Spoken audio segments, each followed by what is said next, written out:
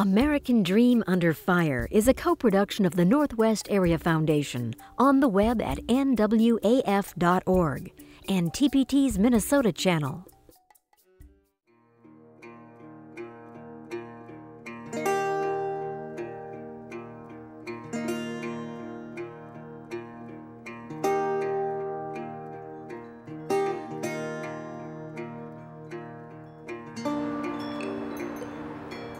I thought that this would be the place that I would die in, but now I see that's not going to happen. It's not going to be around. It's going to be pretty sad after 29 years.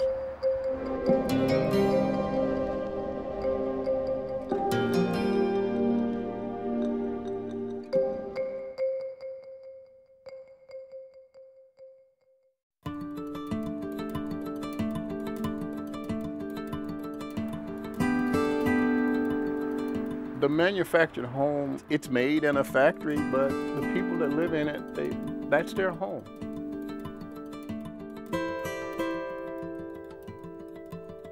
This is the American dream.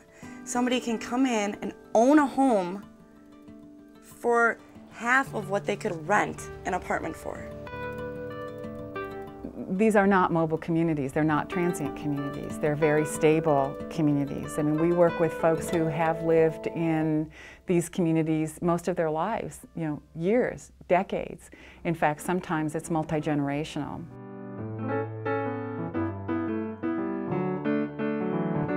Hilltop was incorporated in 1956. There are 766 people who live here.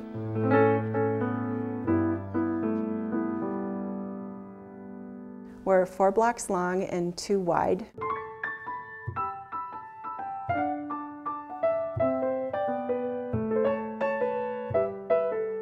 The sense of living in a small town, even though they're right here in an urban setting.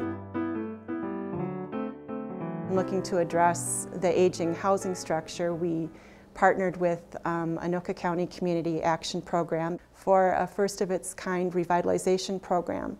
And they've taken it to other manufactured home communities throughout the county. So we're pretty proud of it. Our revitalization program was real important. Important for the people who lived here, important also to help with the image. There's so much negative information and so many negative images out there about manufactured housing. Everybody's familiar with the stereotypes of trailer parks. It's so important to think of them as manufactured homes as opposed to trailers, because I think that the terminology sort of informs the perceptions. The manufactured housing issue that we deal with principally is manufactured home parks, where an individual owns the home, but they rent the land underneath the home. There are over 900 manufactured home parks in the state of Minnesota. And it's an affordable way, I think, to achieve that American dream. Typically, these communities were developed in lower cost areas where the land was cheaper. And those usually are, were areas that were outside of the urban core. And that's pretty much the pattern, I think, all across the country. But what's happened is that we've seen, tremendous growth in many of our urban areas. And as that's happened, there's been more pressure for available land. We're all proponents of affordable housing. That's our business.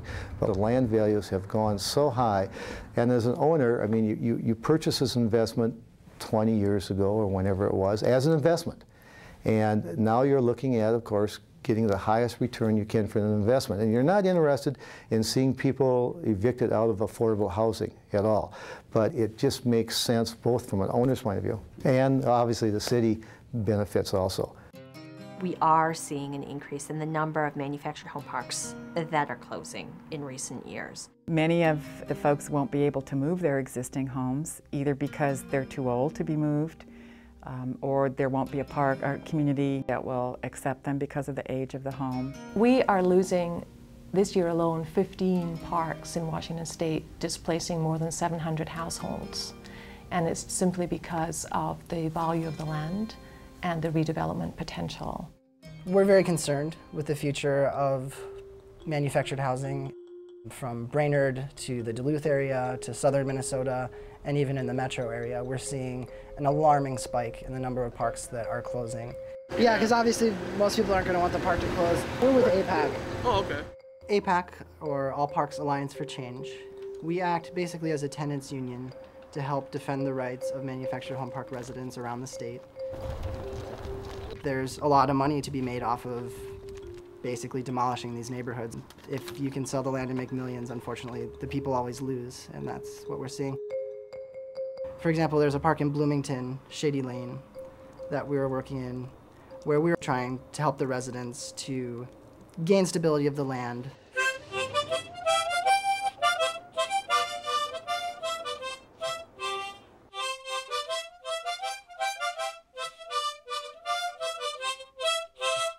I was born in 1914. 92. 90, 91, 92. 92, 92. Yeah, I'm so old I forgot my age already. Well, I was about, I think, 3 when she moved in here. And we'd come and play at Grandma's, and I grew up pretty much in this home. And so for me, this home is really important. It has a lot of memories for me.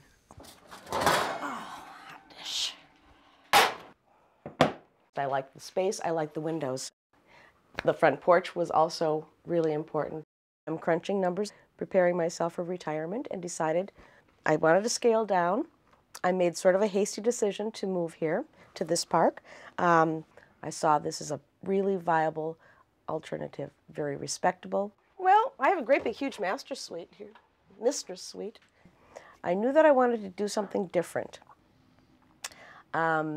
Little did I know what different was going to be. When we got the first the notice of closure is when it all started.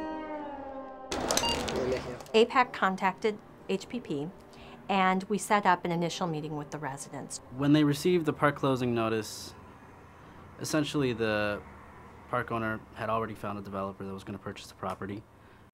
Under Minnesota state law, the residents have a right to purchase the property through the right of first refusal. So we talked to the residents about different options that they might have in terms of preserving the park. The options we talked about were a co-op, a nonprofit, a land trust. The response that we got was overwhelmingly that folks really wanted to put in the effort to try and save their homes.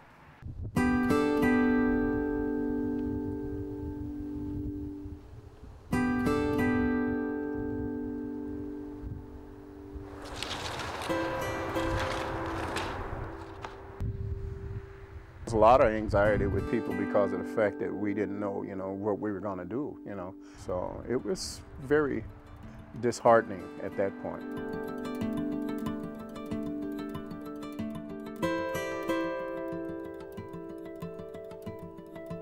The county ended up purchasing the park. We, thought, okay, fine, this is going to be where we'll live, forever.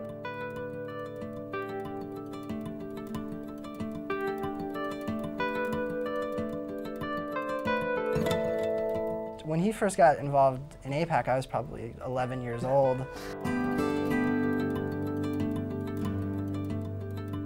And I've been fortunate to be able to help others to take away some of that fear. The county HRA bought Whispering Oaks a few years back. We're optimistic that that would be one of many potential ways of preserving parks, basically by taking them out of the for-profit realm.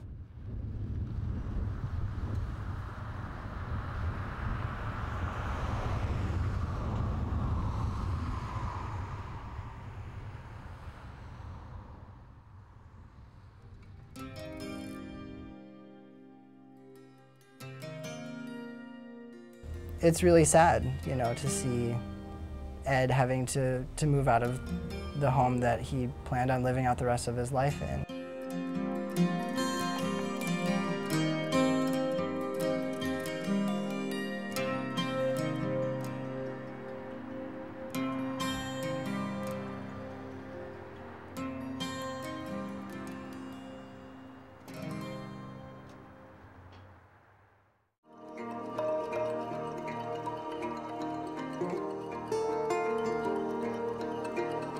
first or second meeting out at Shady Lane when we did the first board elections. And I was interpreting that day, and I was basically saying to folks, we need some Latino representation on this resident association board. And I kind of noticed Vanessa sort of looking around, and so eventually she realized that if she didn't do it, no one was going to.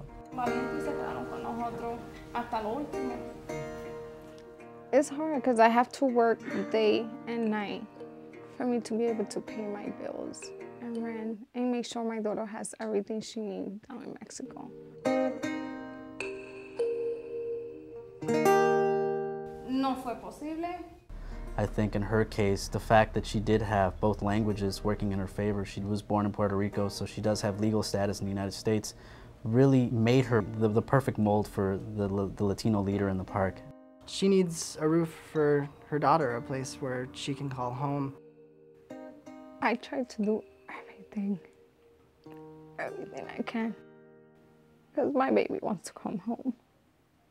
And I'm just thinking about that I cannot have her here for the fact that they might close the park. It's hard. It's hard. You've done really, really a great job representing people. Yeah, we've become friends and have shared things outside of the business of the park as well. And I really like this community. It really is a community. Bev's gonna be there. I'm gonna be there too. You don't need to worry. She's definitely a powerhouse in that park. And she's really very respected, and I think a lot of people look to her, just as they do for Vanessa, for strength.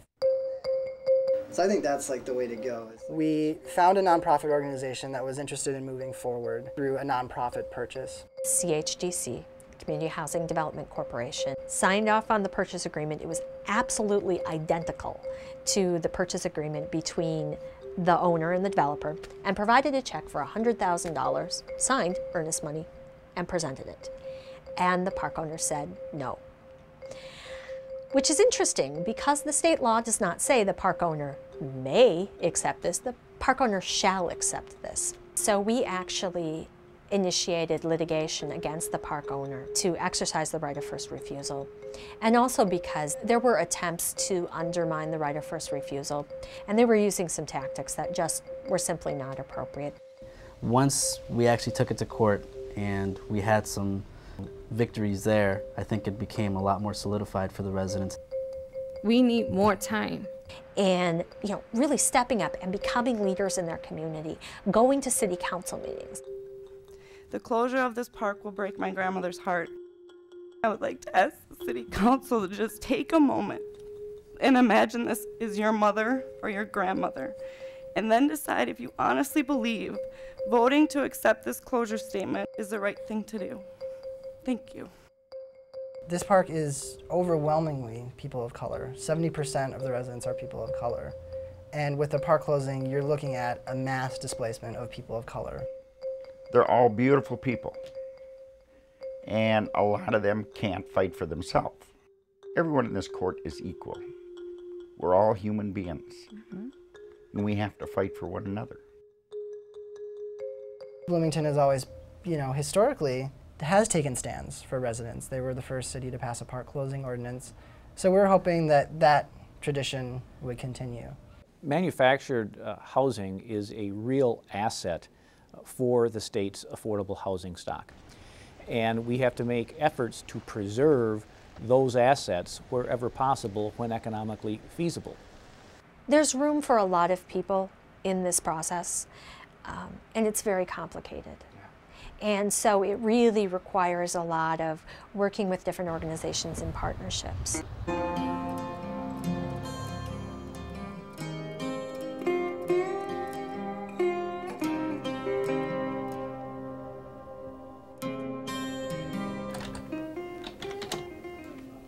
I went to law school for the very specific reason to be an advocate for mobile homeowners living in mobile home parks in Washington State.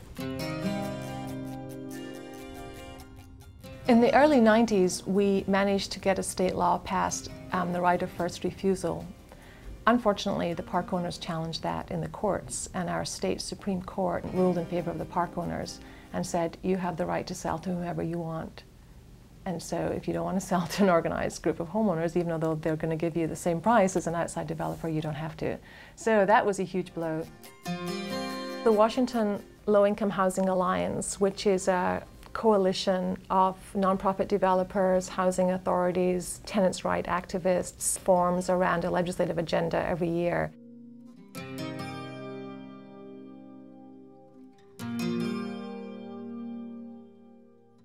Since 1977, we've had a Mobile Home Landlord-Tenant Act, which lays out the rights and responsibilities of both the homeowner and the park owner. So all we wanted to do was have the legislature basically set up an administrative process. So really, we were just asking that the law be enforced. We also, in the state legislature, again in the early 90s, set up a mobile home park purchase account.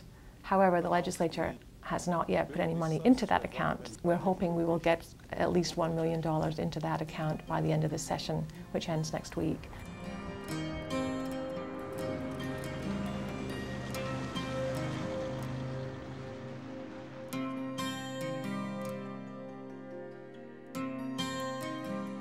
So, we've been through hell and high water.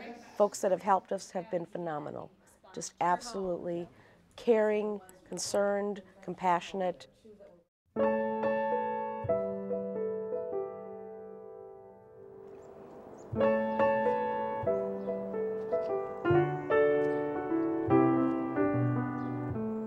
When the situation at Paul Revere first came to APAC's attention back a few years ago, they were actually first contacted about management practices. There were some serious issues. There's almost a siege mentality in the park. It would be the way I would describe it. We informed them about their rights under state law, as well as what they could do to try and balance the power a little bit by forming a resident association, and gave the residents a voice and gave them more representation, and I think took away a lot of the fear. We asked the group, what are your priorities? And a resident basically stood up and said, we need to liberate Paul Revere.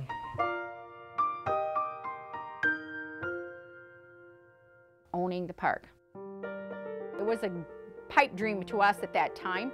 We never dreamed it would ever come to realization. So we started working on that.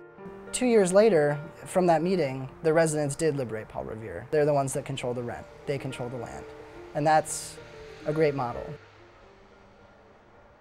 It's the ultimate dream.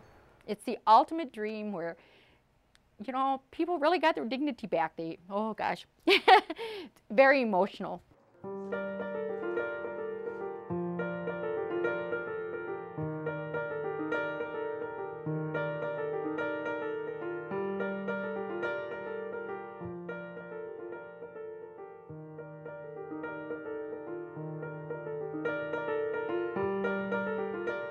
Councilmember Bailey. Here. One of the key things to buying a park as a cooperative, and it is really key, is having an owner of a manufactured home park willing to sit down and talk to you about it. We were lucky. We were very lucky.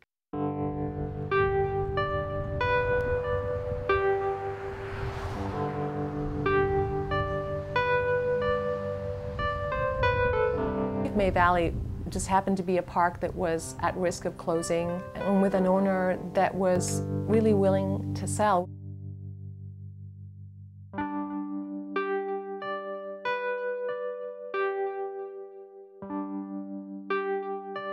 There's more investment back into the property because this is public money that was used to purchase this park, and so you want to be able to show people that the public money was put to good use. Lehigh took over, they put in new water lines. Okay. And new septic system, and then they repaved the roads, put in new lighting. All right. And that improved it a lot. It was a great opportunity for the homeowners there. They got very involved in deciding how it would be run once the park was purchased, and they formed a residents' council. Did you have to get permission to put up the deck? Oh yeah, from Lehigh. Yeah. Yeah. That's lovely. Good job. Do you think people Yeah, have more kind of pride in the place now or they something? do. There's a sense of long-term Right, because it's 50 security. years or something 50 like years. that. So they feel more comfortable. I think they're a lot happier. I think Good. they're better off the way things are right. since they took over. That park is going to be there in the long term. They don't have to worry that they're going to face a 12-month notice tomorrow.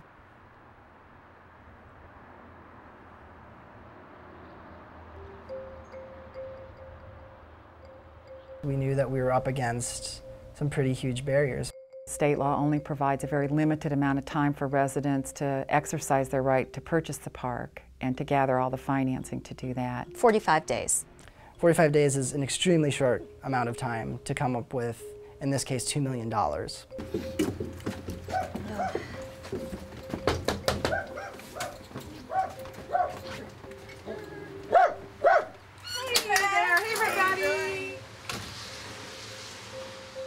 Unless something comes through in this relatively short amount of time. It looks pretty doubtful. It looks pretty doubtful.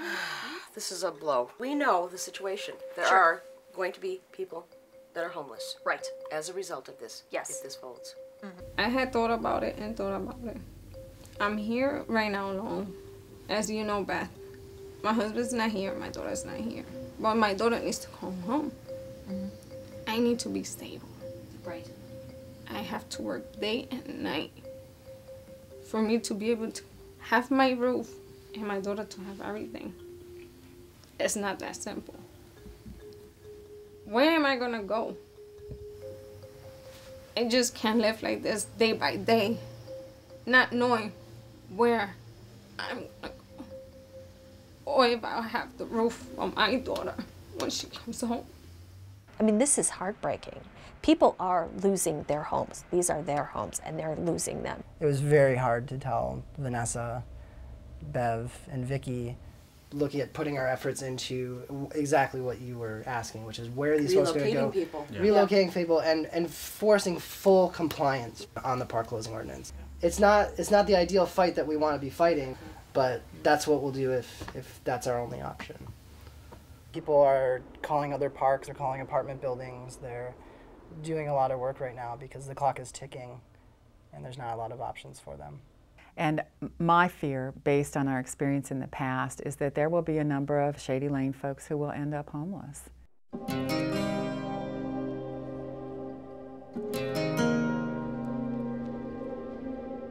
Shady Lane's 100 residents have until Friday to save their homes, but it wasn't until the end, when the situation was so very critical, that was when the press got interested. So that was a little frustrating, although I'm certainly really happy that they decided to put this issue up front and really address it. I mean, manufactured housing, it's a hidden issue.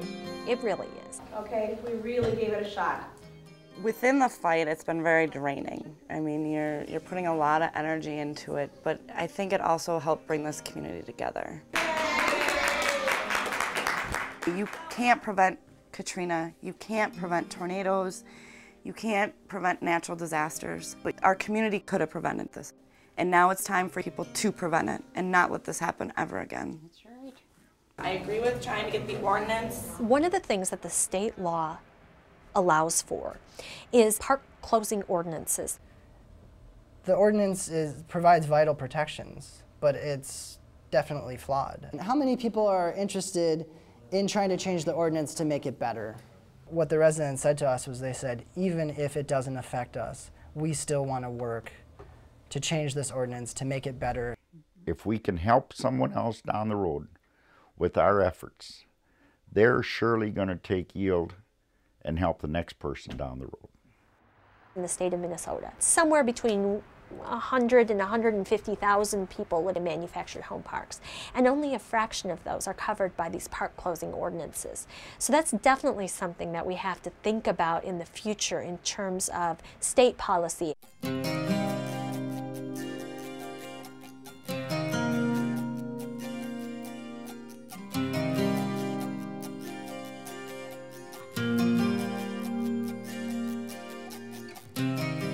So I am disappointed. I thought the legislature would get it. The landlords could have used this process too. It was, it's available to both parties. And it's unfortunate that the legislature has backed down again, yet again. House Bill 2780. It's just going to be an ongoing process of education and really getting people involved in the political process.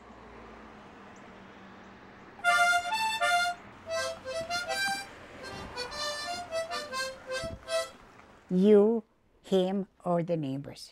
Nobody owns your home. They want to push you out, they push you out. People drive down the street and they don't even see that the parks are there. Or if they do see them, they see them as eyesores. And they're not thinking about the people who are living in their homes.